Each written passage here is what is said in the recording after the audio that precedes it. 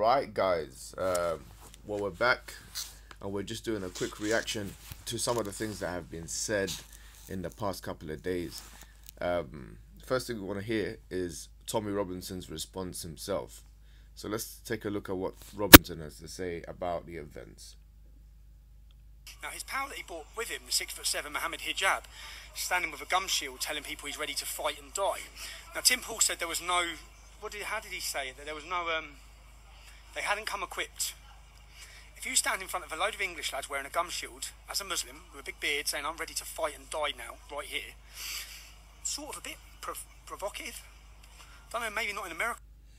So there's 3 or 4 things that he said that justifies, being attacked in his mind, alright?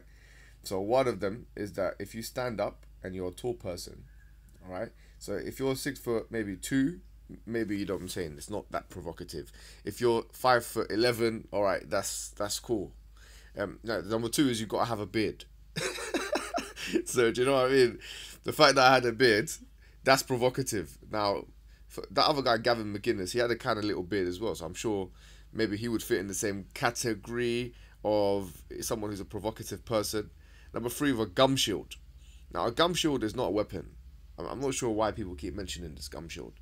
I carry this gum shield everywhere I go, and it's actually, I brought it out before. I brought out the gum shield in Speaker's Corner before. A gum shield is something which helps protect your teeth. Do you know what I mean? And I use the gum shield, or I put in the gum shield where I feel that there could be a threat of attack. So it's actually a defensive thing. It's not something which is intended to attack anyone. It's not a weapon. Gum shield is something you put in your mouth to prevent your teeth from being broken. I don't see why that's a provocative thing. Now, the first thing he said, or the last thing he said is, and actually I've been questioned on this. So like, why did I say I'm ready to fight and I'm ready to die? It was actually in response to what one of his people said. One of his supporters, and this might appear in the video, but you can return to that. He was like, okay, I'm going to kill you. I'm going to kill you. So he kept repeating that. He was right next to me. So I said, all right, whatever. I said, whatever. I'm ready to fight and I'm ready to die. And I said it in that exact tone. I didn't say it like, I'm ready to fight. I didn't make an announcement that I'm ready to fight and I'm ready to die. That was a response to what these people were saying to me. Do you understand? And what they were saying is that I'm going to stab you. I'm going to kill you. Yeah, and it's on the video. And when I'm leaving, they're saying similar things. And obviously they wanted to hurt me. And that's what they did. But anyways, let's see what he continues to say. But it is here. So, and I just watched another video this morning where the first security guy that come up to Mohammed Hijab, he said, why don't we fight? Why don't we fight? Anyone who's watched him at Speaker's Corner knows this is what he does. He intimidates and he offers to fight everybody. Well, okay, let's take a look at that, yeah? So, no problem. We'll look at a video that he's talking about. That he says that I offered the security guard. It wasn't a security guard. It was a guy that was from the FLA who called his friends afterwards. And we'll see what we're talking about. But he goes, if you look at his videos in Speaker's Corner, he offers to fight. So let's see who the people I've offered to fight.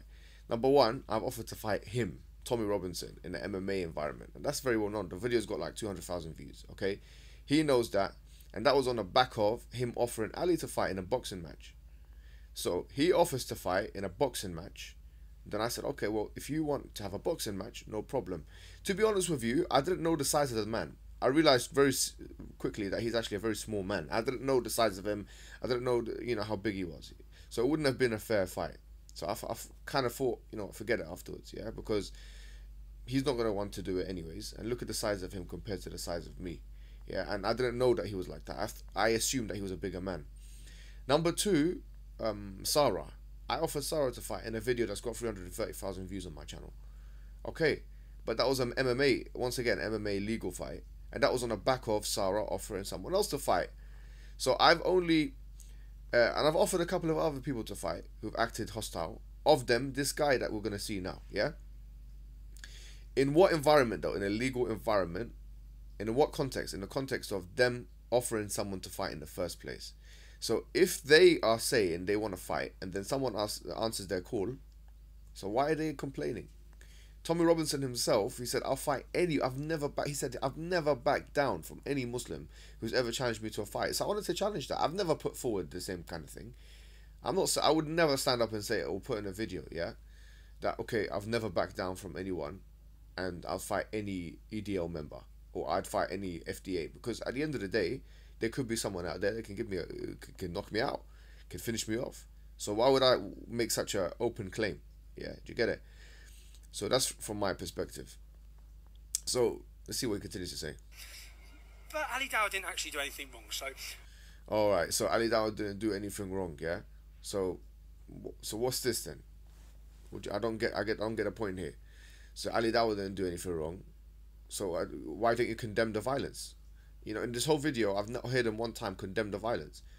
So it's okay for him to get beats as well, because he didn't put in a gum shield. Do you get it? He didn't put in there. He was just standing there. Ali Dawah wasn't putting no gum shield. He didn't. All the things that you've listed as quote unquote provocations, my height, my beard, okay, which is something. My height is out of my control. My beard is something which is, people have beards. Yeah, the fact that I'm a Muslim, that's a provocation according to him. Do you get it? So if you're a Muslim and you go to a place where there's a lot of English people, that's a provocation. And the fourth thing is that I put on a gum shield, which is a protective thing. Okay, that makes a lot of sense, brother. You know what I'm saying? Anyways,